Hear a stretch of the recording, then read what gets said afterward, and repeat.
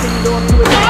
Never stop, never stop, always on attack. Locked in the path, never getting off track. You know where I'm at, and it's in my bag, and I got price is right, and I'm done. Get it done right, and that's every day. That's dunk life.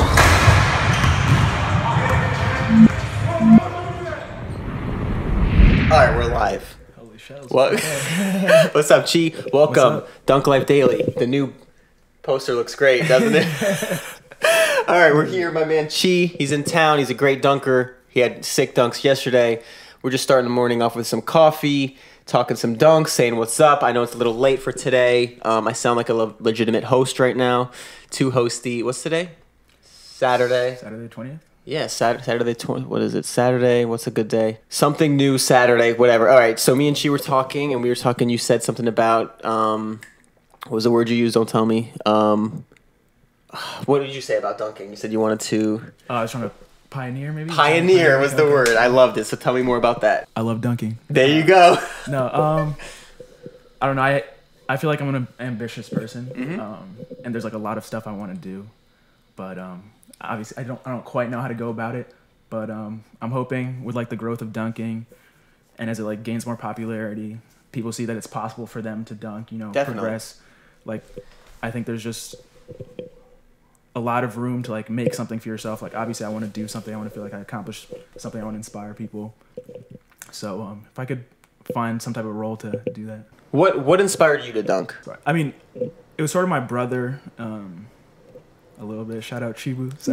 But I mean, I've always watched, like, I remember like Nate Robinson, like watching him dunk, like that was unreal. Yeah. I was like, he's so short, he's dunking, he's flying. Like, I was like, I want to do that. I knew I was never like gonna be crazy tall. Oh, what are your goals with dunking now? Because you hit the friggin', I don't want to say it, just in case it's not posted yet. Well, I mean, it's whatever. Yeah. Okay. I mean, crazy off vert dunks yesterday. Yeah. That new dunks, right? You hit some new yeah. dunks. What are new dunks you trying to work on now?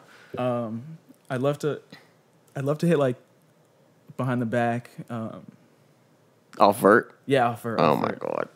So all your goals, by the way, seem like they're all like personal. Do you have any goals of like contests or like getting paid for anything like that? Holy hell. Absolutely.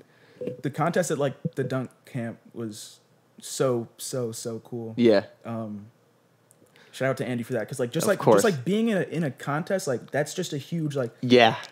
I love competing, like in track and field. Like that's what I would do. I would compete. You know, I'm up against a bunch of other guys. I'm like, I want to win. I want to whatever.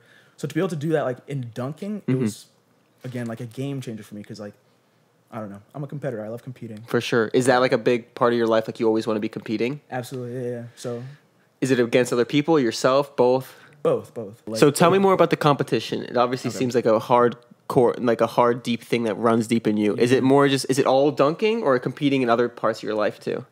I mean, I think I'm good at like just jumping. I'm good at solid at dunking. So I mean, like, I can't think of like, I mean, in general, yeah, I'm a competitive person. Yes. Like video games, I love Fortnite. Shout out Fortnite. Yeah. No, but yeah, I mean, it's mainly like dunking. It's mainly dunking, like, and being in the dunk contest or the dunk camp, it like relit that fire. Like, especially since I'm not competing in track anymore. Like, I want to chase like competition. That's obviously awesome. If I can make some money. Yes. That'd definitely be. How do you feel under pressure, like of like a big crowd like that? Like if they flew you out to friggin' Europe? I think I could rise to the occasion. Honestly, I mean, maybe not yet. I still need to obviously refine my arsenal of dunks. You seem to rise to the occasion, whatever. Pun intended.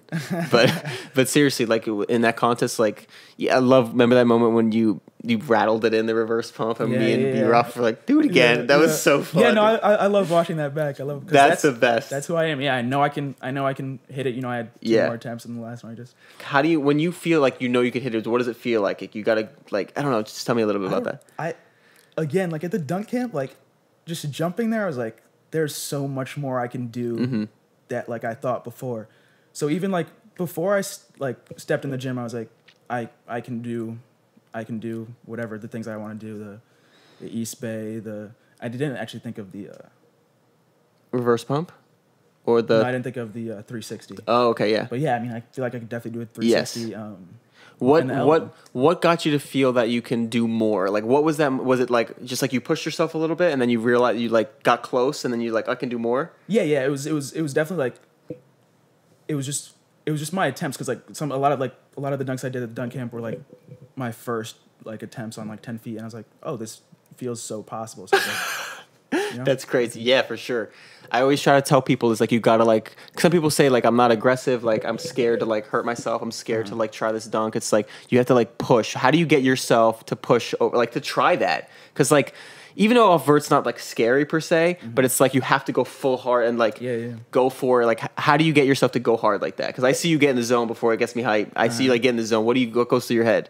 I'm pretty good at like focusing, like, and I mean I've put like so many reps in of just jumping off vertical like that, like even that like I haven't posted. I've done so many box jumps. I've just done like I don't know.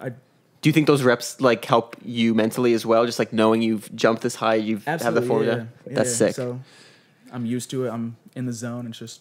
All right, cool. All right, let's wrap it up. It's been fucking with Chi. Your name's Chi, right? Go by Chi at least. Yeah. You ever isn't Chi like I don't even know if you know this, like an Asian culture type of thing where it's like it means like almost like your essence, I think it means. Yeah, some type of like energy or Yeah. Yeah. Do you ever think about that with your own name? A little bit. I mean, my name actually means, my full name's Chidabe. So in my dad's native language, Igbo, it means may God preserve me. So Chi means God. Okay. So I mean, it's kind of like. So you're God. Yeah, sure. Let's go with it. No.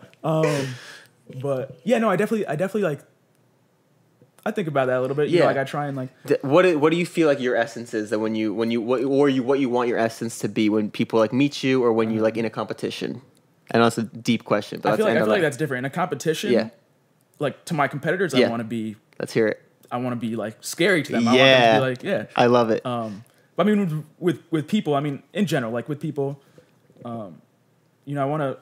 Obviously, like I feel like your goals for like your energy. Oh, thank you. Super hospital, as you said, or not as you said, but as you've shown. And just like friendly, just like. Yeah. I don't know. Do you think about that when you meet somebody, like the energy you give off, or you just kind of like be yourself? Because you know I'm all about energy. That's why I'm asking these questions to. I mean, I feel like I'm just myself, which can sometimes be like a little low key, a little less energy than I'd like. But like, I guess that's natural. It's so cool how it's like so different in the competition. Like you fucking get in that zone. Do you feel it like get in the zone, or do you tell yourself to get in the zone, or it's just because you're in the competition it gets you in the zone? A little bit of both. Like I love to like talk to myself. If I'm about to go for a dunk, like this is actually something I've thought about. Like if I want to go for a dunk, I'll like talk some shit to like myself. I'll be like, yo, like let's go. Like, whatever. I love that. That helps 100%. That's awesome. All right, I'll end it there. Talk to yourself. Yo, talk to yourself Saturdays. So I have a question for you, Steve. Yes, sir. What dunk lifers do you want to shout out? Here we go. I gotta pull them up. I've meant to do this every episode. Thank you, Chi. You're a great co-host.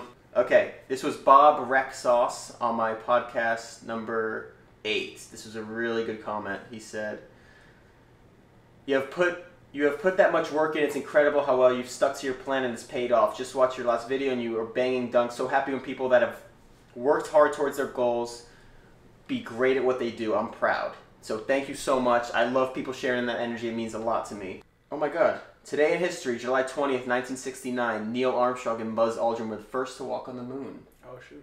On this day in sports, 1858, fee first charged to see a baseball game, 50 cents. That's wild. Inflation's a crazy thing. Yeah.